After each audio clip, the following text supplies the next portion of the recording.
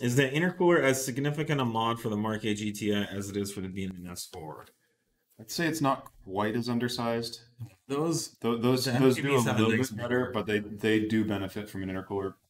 Yeah, It's a turbocharged car you're trying to boost up on. yeah.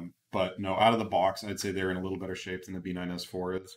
I want to say the B9S4, its intercooler is smaller area than the GTI, while making another 100 and whatever horsepower from the factory. So yeah, that's yeah. The GTI's got a better starting point. Yeah. It's it's still a very good upgrade. All Audis, Volkswagens need upgraded intercoolers. I don't know Once you own a stable one. There's very few factory cars out there where the intercooler isn't a compromise of some manufacturing consideration. I mean, honestly, Can't be improved on. The factory car needs more intercooler.